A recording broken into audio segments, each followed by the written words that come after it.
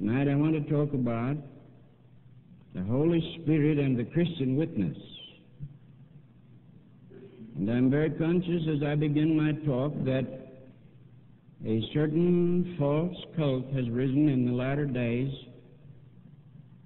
that have taken this word witness and put a copyright on it before the Christian public and before the world. But I refuse to admit the validity of their claim or the rightness of their use of the term witness or witnesses. I want to use it in its biblical sense and in the sense that it is used here. Now our Lord said, "Ye shall be witnesses unto me." And it is a touching and solemn thing that in the time of the exile of our Lord Jesus and the extreme unpopularity of God, for don't you fool yourself for a minute, everybody's talking about God, but God is extremely unpopular. As long as God is around to help us when we need Him, we'll talk about Him and even pray to Him in the world and the popular church. As long as He keeps His place and doesn't intrude upon our plans, we're very God-conscious these days. Radio, television, newspapers, magazines, politicians, everywhere. God's in this and God's in that, everywhere from being a co-pilot, which means second from the top, the pilot's first, co-pilot's second. On the up and down the scale, God is talked about, but that's the God who minds His own business except when you're in trouble. God is like the doctor that lives across the street. As long as He lets you alone, He's all right except when you get sick and then you send for Him. Now that's the God that men talk about today.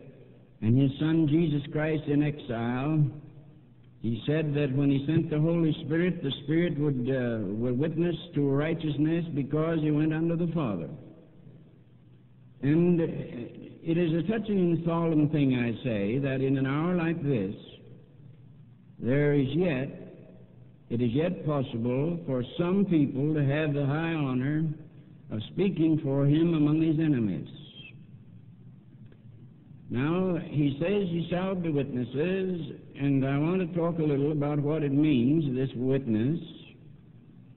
Now, a witness is one who tells. He's not repeating stories, and he's not presenting philosophical concepts. He is witnessing, he is telling something that he has seen or heard or experienced in some way. Isaiah witnessed by saying, "I saw the Lord high and lifted up." And Ezekiel witnessed by saying that he saw one sitting on a throne.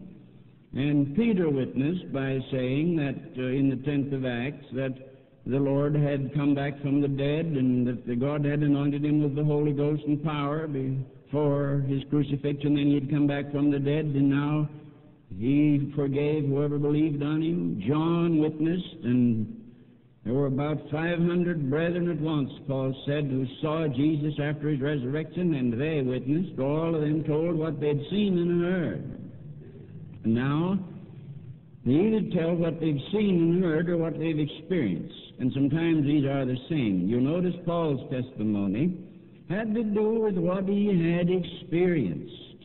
And the historic testimony given by the word witness is that the witnesses so often died for their witness that they were called martyrs. Because the Greek word witness is the word martyrs where we get our word witnesses. So that because they witnessed and were killed for the witness so often, they said a witness was a martyr and a martyr was a witness. It was the same thing. However, not all witnesses have died for their faith, but because so many did, the word witness and the word martyr has come to be very much the same. And as Brother Newell knows, is the same thing in the Greek language.